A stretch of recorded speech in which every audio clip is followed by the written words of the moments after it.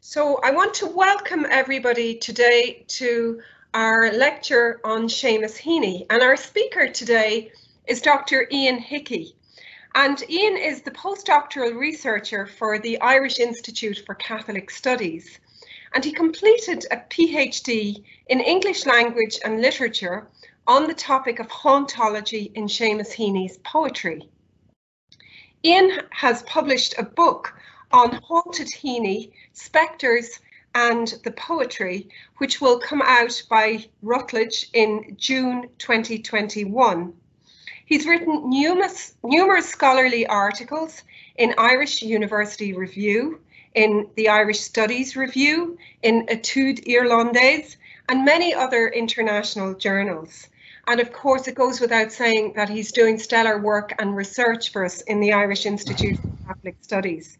So today he's going to speak on A Door into the Light, Catholicism and the Poetry of Seamus Heaney. Thank you so much, Ian. Lovely stuff, Trish. Thanks very much. And thanks very much to everybody else as well for turning up today. I really appreciate it. I suppose just to start off, really, what I'm going to be coming at Heaney's poetry, the angle that I'm going to be approaching it from today, is this notion of half pagan, half Christian. Heaney, in his early book, Preoccupations, his book of prose work published in 1980, said that his influences were half pagan, half Christian. So this idea of the pre-Christian and the Christian mingling, the archaic and the contemporary in many ways, we see throughout Heaney's poetry. We see it in the context maybe of the bog poems in the 1970s. We see it again in the later poetry with Virgil. We see it with ancient Greece. We see it with Celtic paganism in many respects as well. But that's really the angle. I'll continue on and I'll showcase it in the poetry in a few moments. But firstly, I suppose want to show where Heaney's, the formation of his Catholic sensibility comes from, where it originated from, and the sort of life that he was living and the Catholic influences in his early life. From his, I suppose, in primary school in rural County Derry, he would have been taught the catechism. He would have said the rosary at home, went to mass. So had a deep kind of formative, in his formative years, the Catholicism had a central place. And I suppose it intensified in many ways when he won a scholarship to go to St. Colum's College in Derry City. He won this at the age of maybe 11 or 12, and he went there in 1951, if I'm not mistaken. But here in St. Colum's College, I suppose, he lives that a strong Catholic life, if you want to put it that way. And if we look at his interview here with Dennis O'Driscoll and Stepping Stones, a great book and a very insightful book into Heaney's life, he says that for 5 years, he's talking about his time in St. Colum's College, and he says, for 5 years, we had an annual religious knowledge exam, and at the same time, we were living the liturgical year in a very intense way.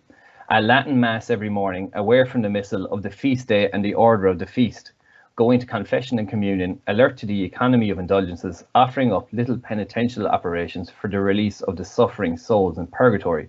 So we get, I suppose, a deeply ritualized and Catholic way of life there that is highly influential on that sense of a Catholic sensibility.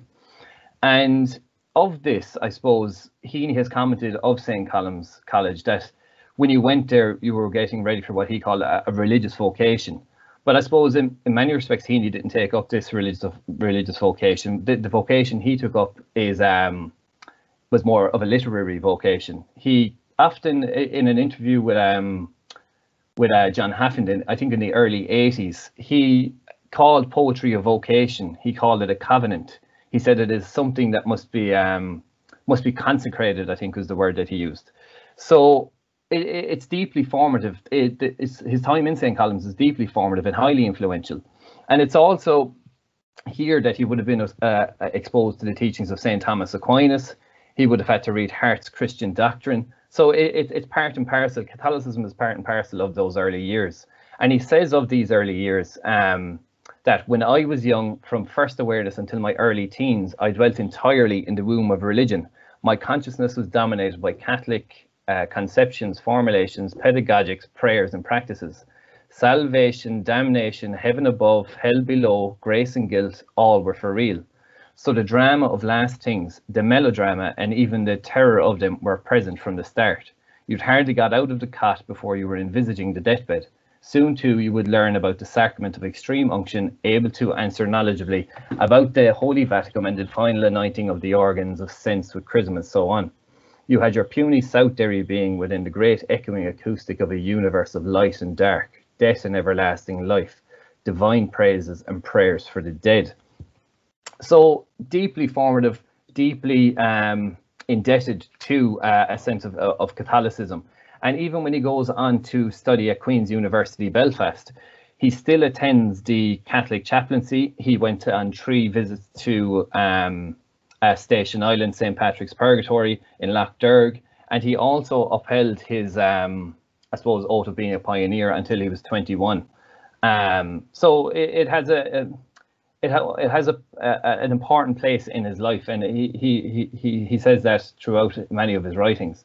But this notion brought about by Graham Ward and this definition of religion, and he says that religion has its roots in the classical Roman religare, to reread, or legere, to gather, and so is synonymous with traditio. The 3rd century Christian writer Lactantius relates religion to religare, to bind up or to bind together, and so religion becomes inseparable from liturgy, communion, and the practice of faith. And whatever about the second part of that quote there, I think the first part is very important in the context of Heaney's poetry. This sense of rereading, gathering together, binding up. If we think of that quote a few moments ago and the notion of being half pagan, half Christian, this sense of binding everything up, rereading, gathering together, that's what Heaney's doing in much of his poetry. He's looking at, I suppose, older, wider European myths in a Northern European sense, in the sense of ancient Greece, in the sense of Virgil and Rome, and rereading them and recasting very often.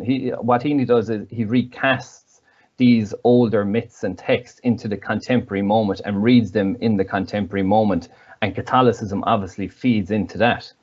So of this, in an interview with Frank Kinahan in 1982, he says that the specifically Irish Catholic blueprint that was laid down when I was growing up has been laid there forever.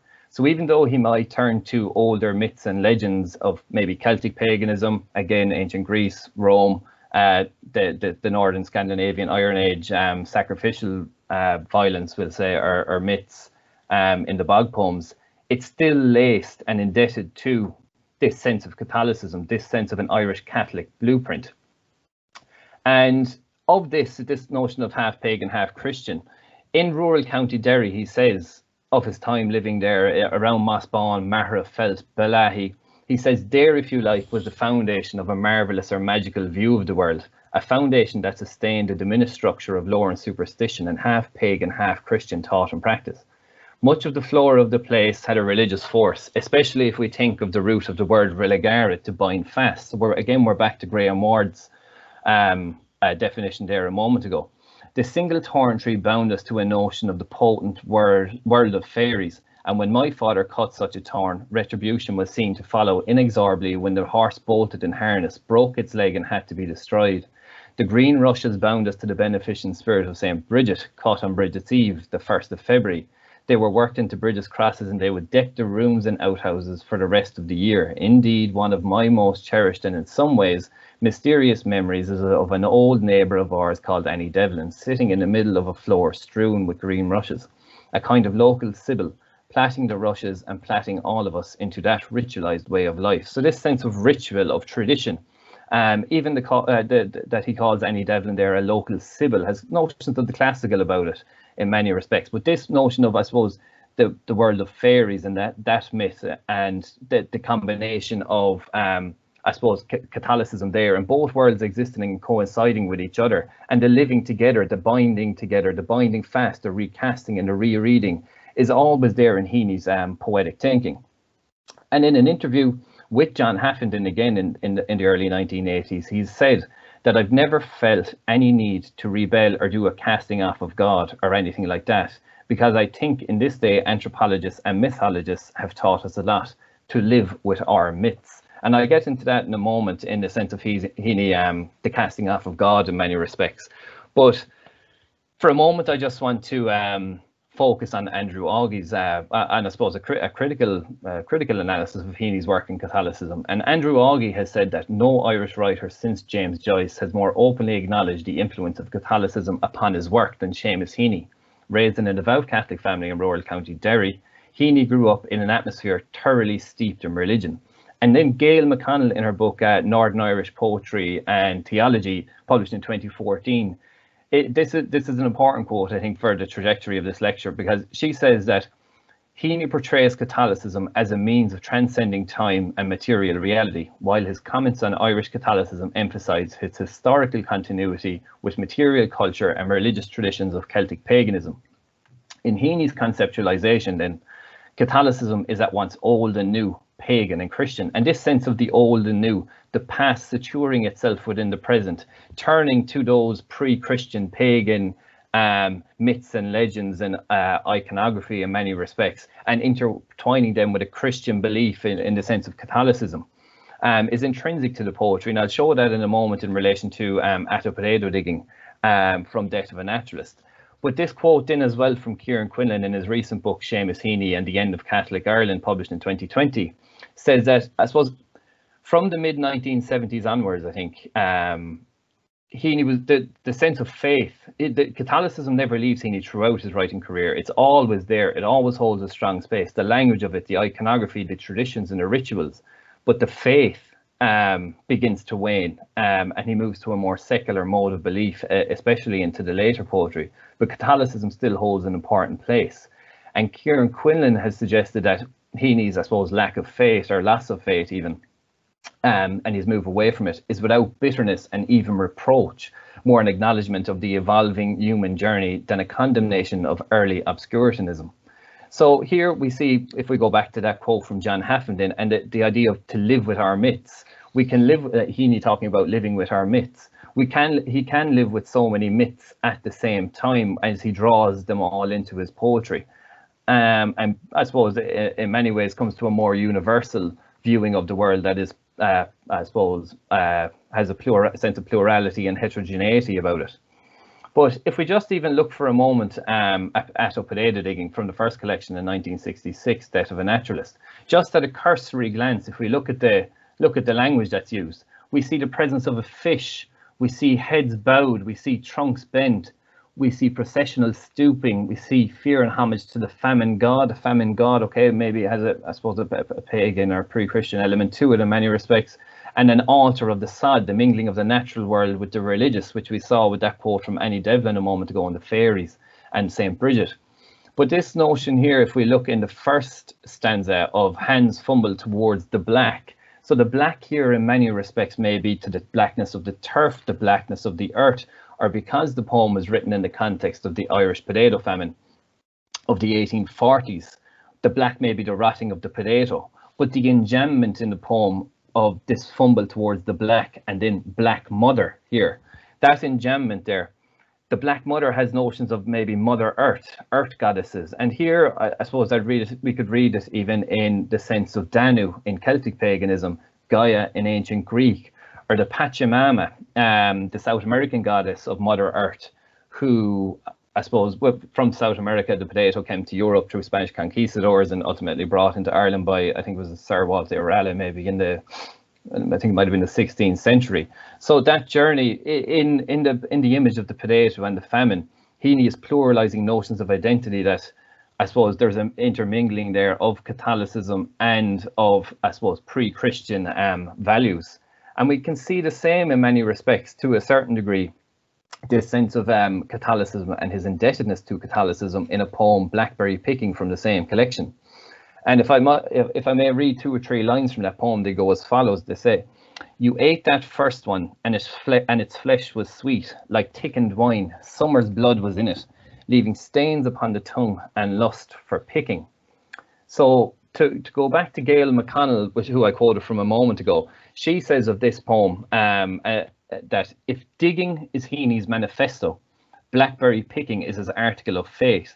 The blackberry has both flesh and blood. These are the gifts of sacrament of the Mass. Picking and eating the blackberries, then, describes not only a moment of childhood pleasure or sexual revelation, but a sacred act, potentially an act of devotion. the blackberry is a sign of grace.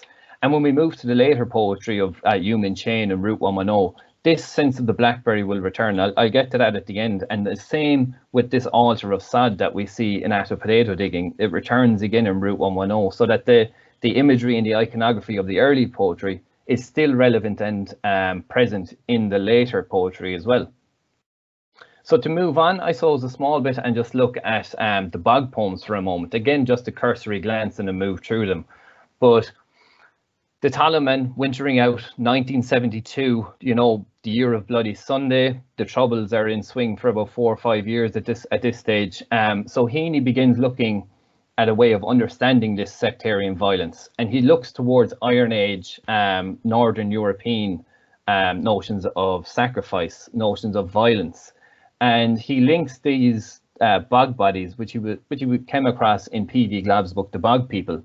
And he reads them in terms of sacrifice and violence, and also in a sense of resurrection, I suppose. And if we look at the Talonmen, just at a cursory glance, the language that's used, we see blasphemy, we see consecrate, holy ground, pray, and germinate. And this sense of germination and the Talonmen indicates a sense of renewal, a sense of resurrection, true sacrifice. So connotations there of Catholicism about it and the sacrifice of Jesus maybe, and his ultimate resurrection and renewal, but also in the sense that the Talonman does renew in Heaney's poetry, and Talland in the poem Talland from the Spirit Level in 1996 in the context of the 1994 IRA ceasefire, and again in 2006 in the District and Circle collection in a poem The Talonman in Springtime, both in the context of I suppose peace being achieved in Northern Ireland after the 98 Good Friday Agreement. But I would argue also that's what's happening here, is that by intermingling these dual phrases, I suppose, that have a Catholic and maybe a pre-Christian element to them in holy ground and pray and blasphemy, well, that has more of a Catholic ring to it.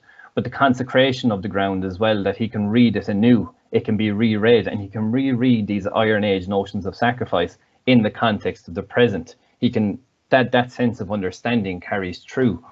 Now, where the Talonman was, I suppose, it can be read as a willing victim. When we get to the Graubahl man in 1975, the Graubahl man is an unwilling victim, and because he has had his throat slashed and he's been dumped in a bog. So there's a sense of unwillingness there, but again, the sense of sacrifice and resurrection and Catholicism here feeds through. And like when we read the poetry, when we read these poems, when we read the bog poems, we know we're reading about bog bodies. The imagery is deeply steeped in earth. It's deeply steeped in Norse myth, and especially in the collection North. But we can't help but read it in terms of the contemporary moment, in terms of the sectarian violence that's occurring, and also the sense of Catholicism that is feeding into Heaney's work. And this binding together, this rereading, this recasting of these older, I suppose, myths and texts and cultures, and rereading them and recasting them in the context of contemporary society.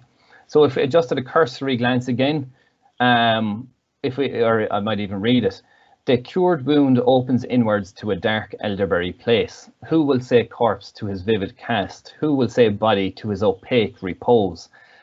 And this sense of a repose, for me anyway, the laying out of a body. You know, it's always a word that I would associate with a funeral or a wake of sorts. But this notion of the body then, and especially it being in inverted commas, brings about notions of the body of Christ, notions of sacrifice again. And if we look back up towards the first section, or the first stanza here, elderberry place, that his wound is an elderberry place, and we know that Jesus Christ was sacrificed or crucified on a cross that was fashioned from elderberry. So again, we're getting these Catholic resonances and Catholic hauntings, if you want to call them that, in the context of these older Iron Age imagery and bog bodies, but we're rereading them and reading them in the context of the contemporary world. And following on from this as well, from 1975, so North has been written in 1975, and in 1975 Heaney takes up a job as a lecturer in Carysford College, run by the Sisters of Mercy, I think. And Gail McConnell again has said that during this period of the mid-1970s, Heaney is in a period what she calls in transition from, I suppose, deeply faithful or having a strong sense of faith in Catholicism towards a more secular mode of belief. Now, even though his, I suppose, beliefs or sense of faith are dwindling at this stage, maybe, the importance and the draw and the tremors, I think he calls it elsewhere, of Catholicism always resonate and always have a place in the poetry. So even though he moves away from it, the iconography, the language, the rituals, the traditions find a place in the poetry and throughout the rest of his life, really. But he was questioned by Dennis O'Driscoll on once a Catholic, always a Catholic. And his answer, I suppose, sums what I'm trying to say up well. And he says, I suppose so, because Catholicism provided a totally structured reading of the mortal condition, which I've never quite deconstructed. I might have talked differently, certainly more diffidently, if you'd asked me about these matters 30 years ago, since I eventually did my best to change from catechized youth into secular adult. Song, the arrival of poetry, then marriage and family, plus a general generational assent to the proposition that God is dead. All that screened out the first visionary world.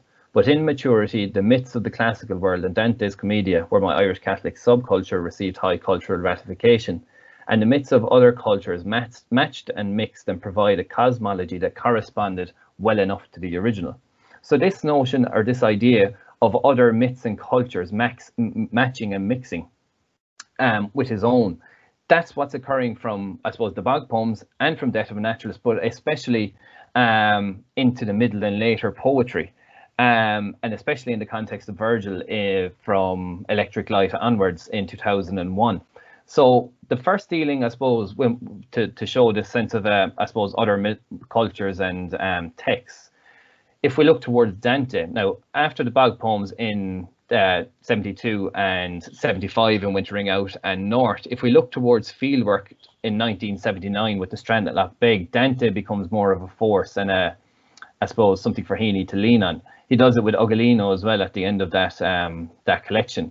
But this poem is an elegy to his murdered cousin, Colin McCartney, who was killed at a fake roadblock by loyalist paramilitaries on the way back when he was on the way back from a football match. But in this poem, Heaney, I suppose, he moves the scene, he moves the body, and he places it near the Strand at Loch Beg. And at the start of that poem, we see Heaney reference a church spire and Church Island, and this is the church on the right hand side that he's talking about. But he also connects one strand with another. That Stephen Regan has said that in the elegy he connects one strand with another, and that strand is the strand that Dante and Virgil find themselves in at the start of Purgatorio. After coming up out of hell in Inferno, they encounter this strand. And Heaney encloses 3 lines at the start of this poem from Purgatorio 1, and I'll just give them a quick read, and they go as follows. They say, all around this little island, on the strand far down below there, where the breakers strive, grow the tall rushes from the oozy sand. So one strand with another is being connected here, and we're connecting, I suppose, the past with the present and the suturing of the past within the present. But if we look towards the end of the poem, deeply Catholic resonances and deeply Catholic hauntings come to the fore again. So I'll just give a brief reading of this at the end of the poem, and it goes as follows. I turn because the sweeping of your feet has stopped behind me, to find you on your knees with blood and roadside muck in your hair and eyes, then kneel in front of you in brimming grass and gather up cold handfuls of the dew to wash you, cousin. I dab you clean with moss, fine as a drizzle out of a low cloud. I lift you under the arms and lay you flat, with rushes that shoot green again. I plait green scapulars to wear over your shroud. So in this poem, Heaney shrouds the poem in Purgatorio 1, and the ghost of Colin McCartney, I suppose in a poetic sense anyway, returns in Station Island to accuse Heaney of, why did you kind of shroud it in Purgatorio? You should have shrouded it in Inferno because of the hellish circumstances of his death. But this sense of renewal and this sense of the ghost, of the ghostly, comes about by Heaney let's get my cursor going, this notion of gathering up cold handfuls of the dew to wash you, cousin. So this sense of Heaney purifying the body, he's cleansing it in a manner that rids the body of any sin. And that brings about a sense of renewal down here when we look to the final two lines with the rushes that shoot green again. And this again brings about that sense of renewal, but the shooting green, the shoot green again, Stephen Regan has commented that it recalls to mind the nationalist ballad, The Wearing of the Green. And as well with a plat green scapulars to wear over your shroud, that nationalist ballad rings true there, as scapulars are vestments worn by religious orders and priests, and the greenness of them as well.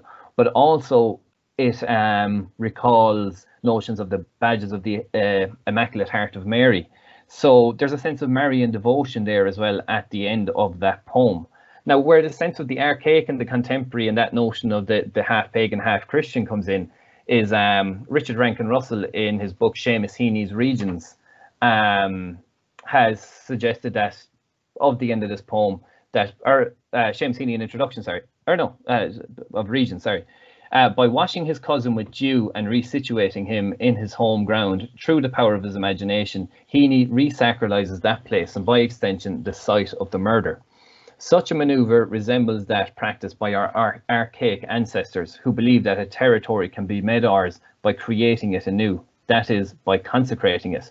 So this sense of reading it anew, recasting, consecrating it, brings about all these notions of renewal, and also that sense of the binding together, the sense of gathering together that we see in the word religare at the start of the lecture. So of Heaney's, I suppose, back to the Loss of Faith. Again, here where I suppose we're in the mid 1980s, 84 is Station Island, the next collection after Fieldwork, and in that poem, or in that sequence, he talks about being, quote, I suppose, back among the murmurs and bee clicks and hearing the resonations of pray for us, pray for us, pray for us. And he's at Station Island, St. Patrick's Purgatory. He had been there 3 times as a young man, and he's taking this pilgrimage of sorts to St. Patrick's Purgatory on Loch Derg. And I think it's in section 4.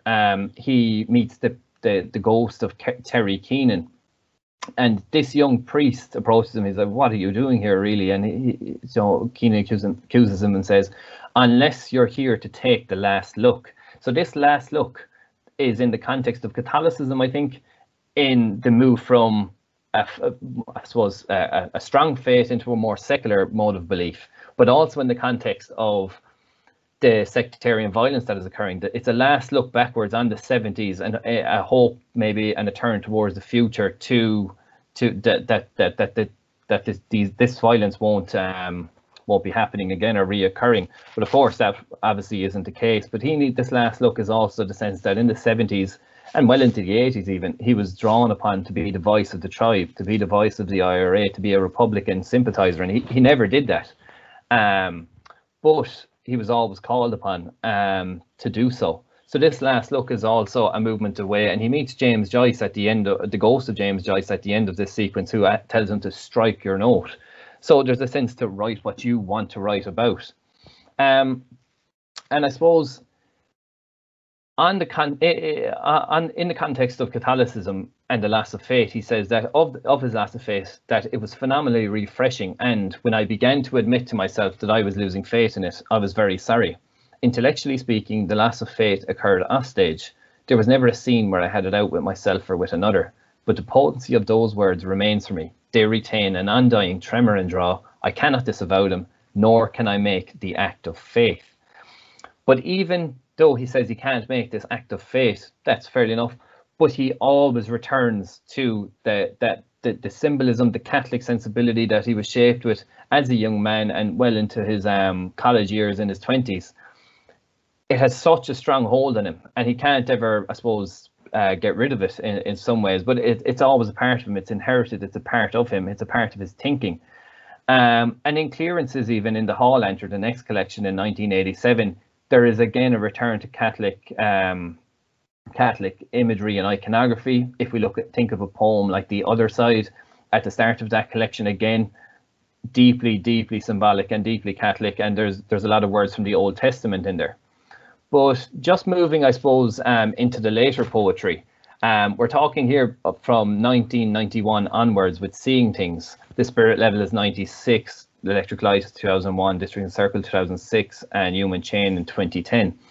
And in all these different collections, there's all, even though he turns to maybe more, I suppose, he looks towards Virgil, he looks towards ancient Greece. There's other cultures and texts in a European context come more to the fore in many respects, but they're always laced with this sense of Catholicism, always shrouded in it, which pluralizes notions of identity, faith, and culture in the poetry. And on this, Eugene O'Brien of the squaring sequence in Seeing Things, he says that the focus is more on the utterance as something which is material in the letters and words of language, but which is also numinous in terms of concepts, ideas, and imaginings. And Bernard O'Donoghue has similarly said something of the same sort when he's called Seeing Things a book of secular mysticism. So even though Heaney talks about in this book about crediting marvels, he says that, the book itself is bookended on one side by the first poem of the collection is The Golden Bough, which mirrors which Heaney mirrors Aeneas's journey into the underworld in search of his father Anchises, and Heaney's father had died just a few years previously. And at the other end of the collection, the final poem is The Crossing, which is, I suppose, a translation of Dante's Inferno, and Heaney talks about crossing the river Styx in that poem with Charon. So there's that sense that it's bookended on both sides by, I suppose, mythical texts in many ways, but yet Catholicism still holds a strong force in that book. And he says of this that Irish Catholicism is continuous with something older than Christianity. He says this in the early 80s in that interview with John Haffenden. And that's what he's really doing. He's mingling, binding together, recasting, rereading all of these myths and, I suppose, fusing them all together in a contemporary context that speak to his, I suppose, sense of identity and sense of self. But even though the book, Seeing Things, is bookended by Virgil and Dante, in the middle, at the last poem of part one, is Fosterling. And we see these lines: so long for air to brighten, time to be dazzled, and the heart to lighten, which themselves recall St. John's Gospel, St. John's Gospel. And he says in this that when all things began, the Word already was. The Word dwelt with God, and what God was, the world was. The Word then was with God at the beginning, and through him all things came to be. No single thing was created without him. All that came to be was alive with his life, and that life was the light of men. The light shines on in the dark, and the darkness has never mastered it.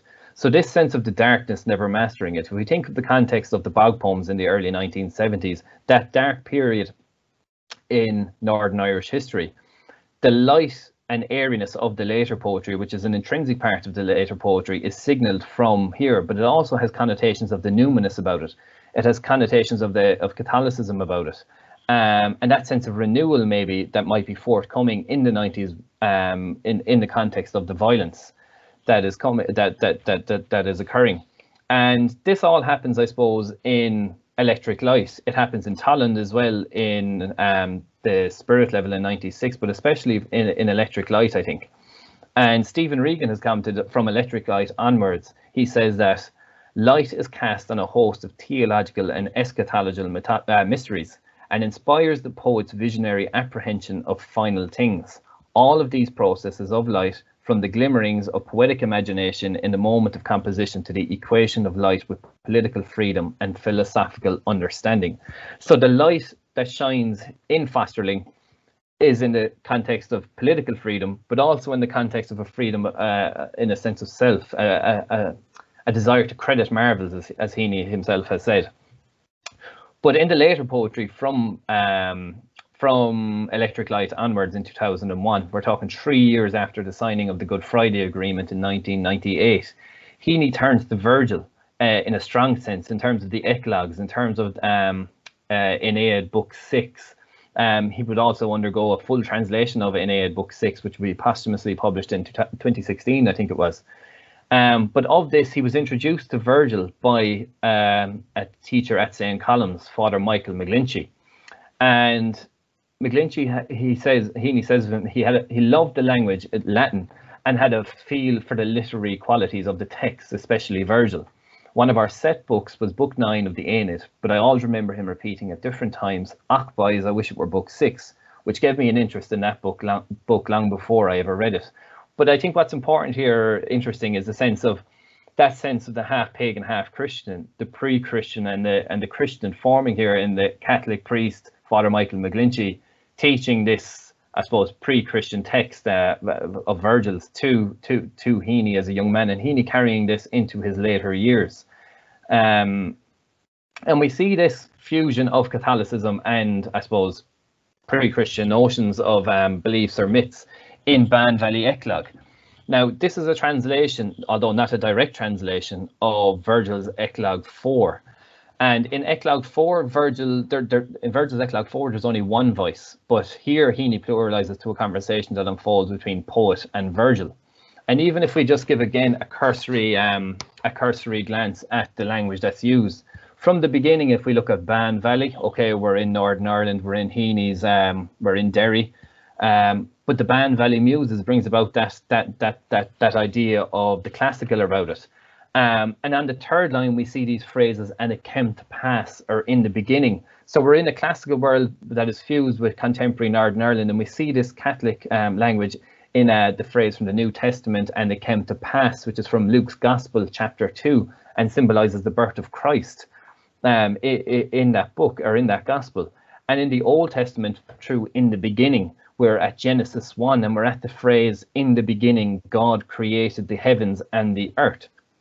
But again, then there's this imbrication that takes place, and this sense of binding together and rereading and definitely recasting through the sense of a child that's due right here at the end of the first stanza. And this child that's due carries into the conversation with Virgil, or Virgil's voice here, when he talks about wrongs and renewal, then an infant birth and the flooding away of the old miasma. And this infant birth, I suppose, in a contemporary context, brings about notions of Jesus Christ and the ridding of the sins of the past. We're 3 years again after the Good Friday Agreement, so the peace is possible and the sins of the past have been, I suppose, cleansed in some regards, and there's a hope for that, and there's a sense of hope in this birth. But that birth, that infant birth in a Virgilian context, in Virgil Eclogs 4, it's thought that the offspring that's coming there might be the birth of a baby from Mark Antony and Octavia. So again, there's that pluralization, there's that mixing and binding that's taking place in Heaney's poetry. And even if we look towards Dante, I think Dante believed that Virgil had prophesied the birth of Christ. And we get that here as well, because in a contemporary context where reading it, well, I am anyway, and because we're reading it through the lens of Heaney's life and Heaney's upbringing, that this infant birth is a Christian one. And this notion again of the binding and the mixing and the pluralization of identities occurs in the presence of Romulus. Romulus, the founder of Rome, pre-Christian, but also in Saint Romulus, the early Christian martyr. So we're getting that sense of dual identities here. And of course, that Romulus killed his brother Remus. So we get that sense of sectarian violence occurring as well, or kind of brotherly killing or neighbourly killing. And that rings true again in the final 2 lines in the sense of the East Bank from West, where we think of the East Bank and the West Bank maybe of the Ban Valley. And we also think of the East Bank and the West Bank in terms of Palestine and Israel and the conflicts that's there. So the Ban Valley flows through the middle of the East Bank and the West Bank in a Northern Irish context. But when we look towards Palestine and Israel, it's separated by the River Jordan, which is, of course, is where Jesus Christ was baptized.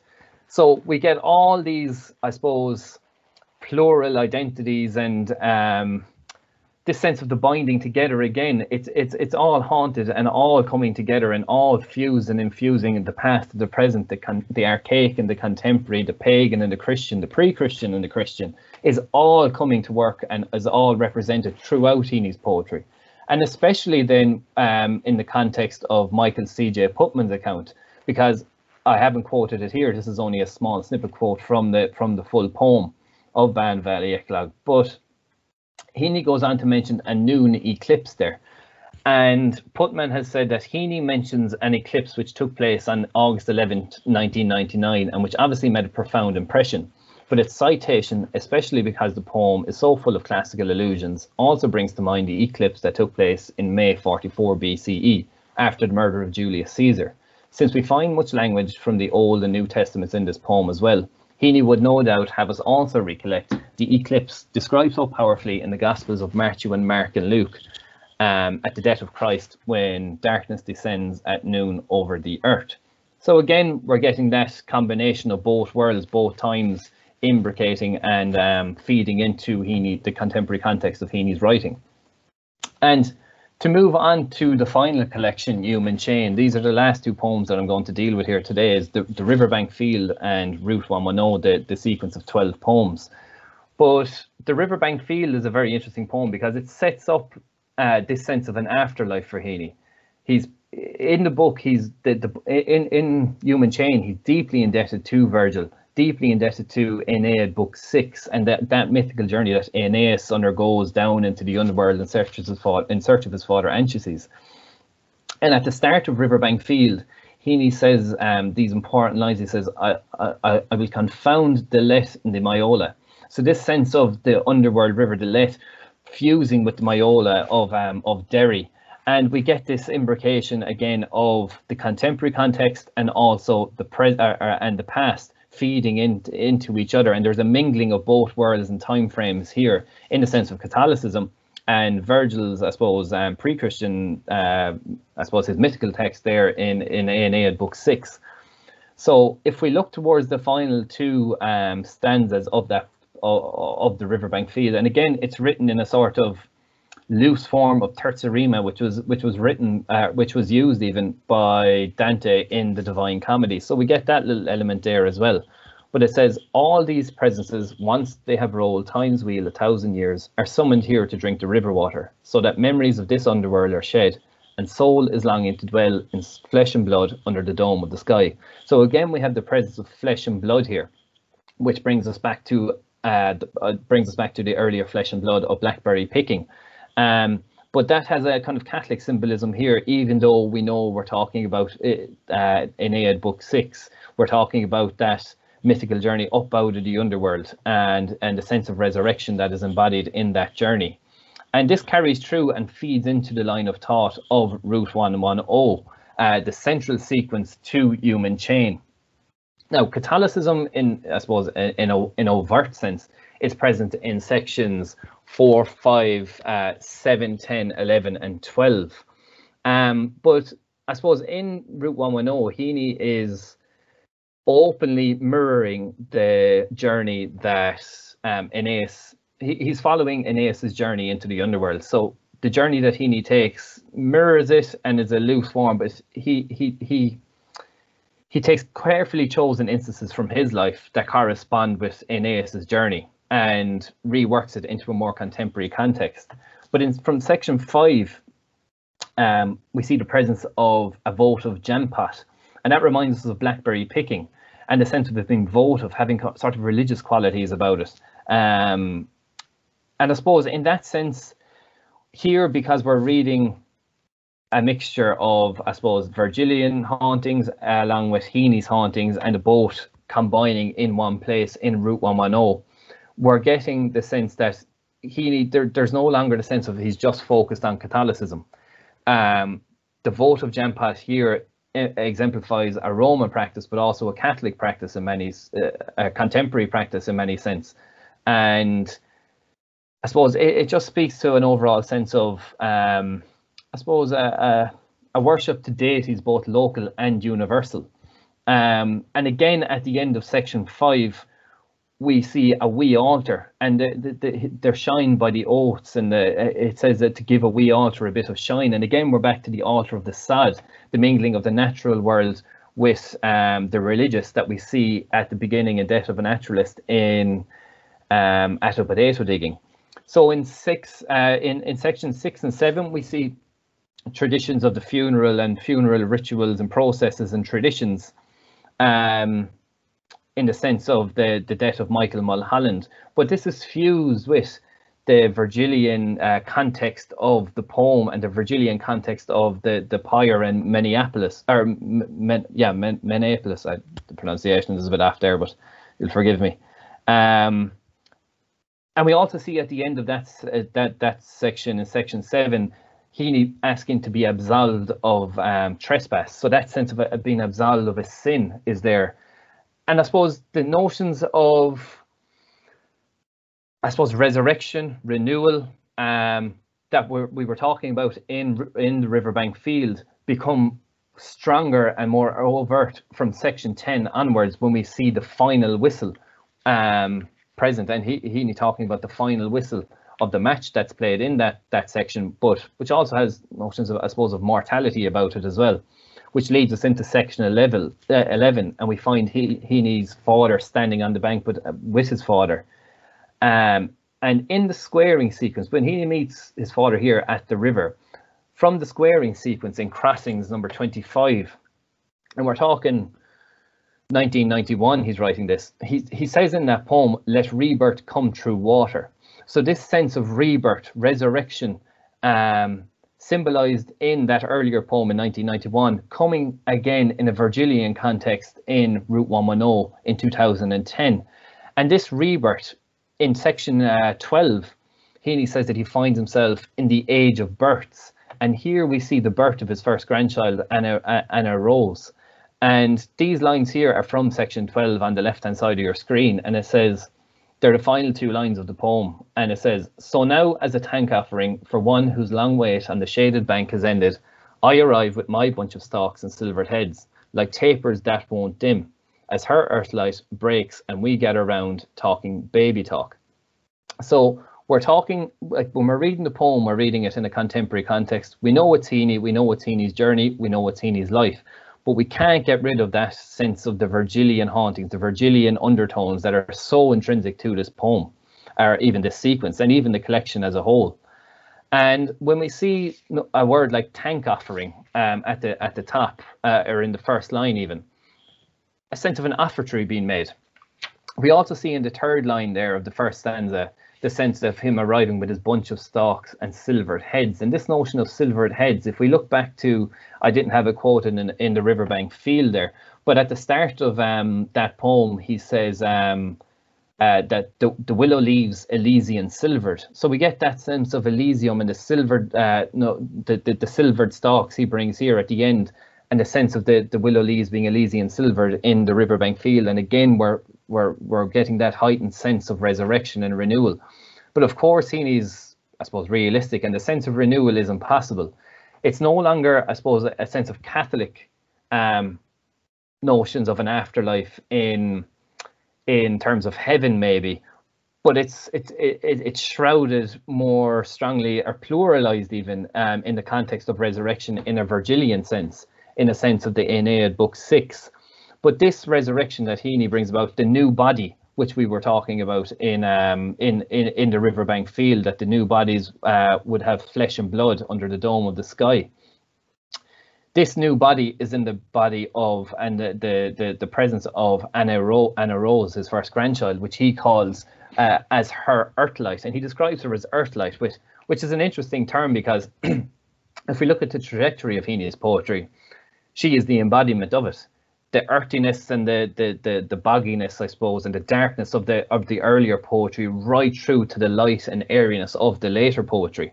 So the sense of resurrection there isn't in a fully Catholic sense, but that sense of Catholicism never leaves. And even if we look to the previous collection in District and Circle, in a poem like Out of This World, we see it there. We see it in Lachanor from Human Chain as well. He's constantly wrestling with this notion. So by the end of his life, I don't think there's a strong sense of faith in Catholicism. It's more a pluralized notion of being, a pluralized notion of older myths, and all these myths combining. But that being said, then when he ultimately died, unfortunately in 2013, he did have a Catholic funeral. He was buried, and had the funeral mass and went that route. So I suppose that sense of the traditions and the rituals and the practices, and I think it's always there, and it's an important component of his life, that sense of a Catholic sensibility that was shaped in his younger years. So I realise I'm probably pushing on with a bit of time, so I'll leave it there for today. And again, thanks very much. Thanks very much for your time.